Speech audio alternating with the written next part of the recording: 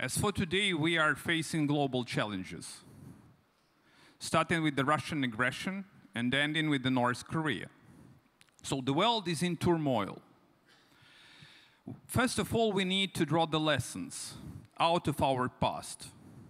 Let me remind you that in 1994, Ukraine signed a notorious Budapest Memorandum.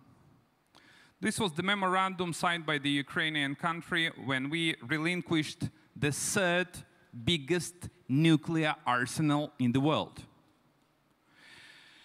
And co-sponsors of this memorandum, they guaranteed territorial integrity and independence for the state of Ukraine. So what's in the end? In the end, we don't have the nuclear weapon, which is good, because we strongly support nuclear non-proliferation. But we lost temporarily Crimea, Donetsk, Lugansk, and Russia, as one of the key co-sponsors of this memorandum, invaded an independent country and drew the new lines after the Second World War.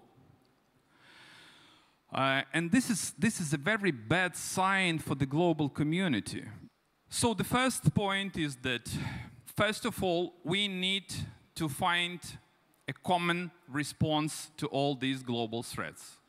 There is no other common response rather than strong and not obsolete NATO. So in my humble opinion, it's important for all NATO member states, for the alliance, to be adamant and to say in a very clear way, the time will come and Ukraine will become the NATO member. We will improve the alliance. We will meet the 2% criteria of financing of the alliance, because you need to be very focused on this. You have to spend this 2%, because for today, my country is spending 5% of its GDP for our security and for our military. We do understand that not everyone in NATO is happy with an idea to have Ukraine as a member. And let me once again reiterate that in Bucharest in 2008, we asked NATO for the membership action plan.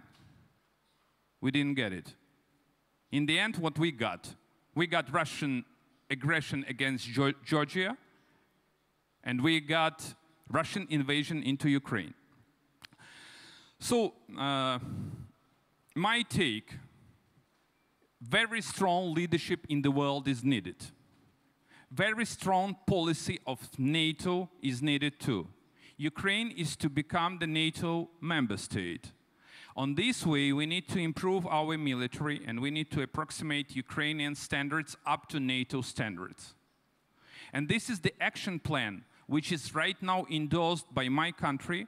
And this is the only solution for Ukraine and not only for Ukraine. For it, we are defending the borders of the European Union and of the alliance against the Russian aggression. So it's in our common interests. Ukraine upgraded its military, improved its military, and Ukraine is the only country in Europe that deterred Russian regular military forces. Let me once again reiterate, Ambassador, we are fighting for our independence and for your security. And the third question, you said another very important thing, that in case if Ukraine joins NATO, you will buy the problems with Russians. Folks, you have the problems with Russians. Russia meddled into the US elections. Is it true? Yes. Russia interfered into the French elections. Is it true? Yes. Russian aircrafts buzz your aircrafts and your navy. Is it true? Yes.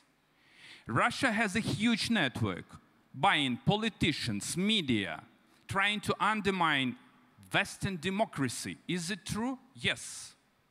Russia shot down MH17 with the citizens from the free world. Is it true? Yes.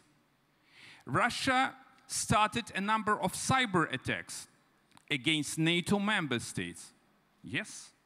Russia violated the UN Security Charter and tries to undermine the institution.